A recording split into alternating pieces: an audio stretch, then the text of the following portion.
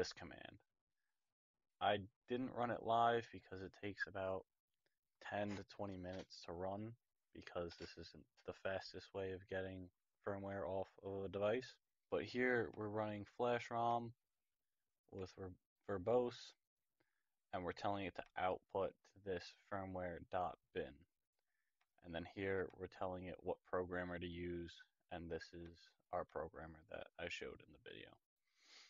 And here you can just see it's just probing for the different types of chips, and it will automatically detect the chip. If it detects different, like multiple chips, it will ask you to select the chip. But here, down here, you can see where I'm highlighting, it found the chip that's on the specific device, and then it's just pulling the data off the device. Here it's still probing, and found it. And then if you see we run the ls command, we have the firmware.bin. So now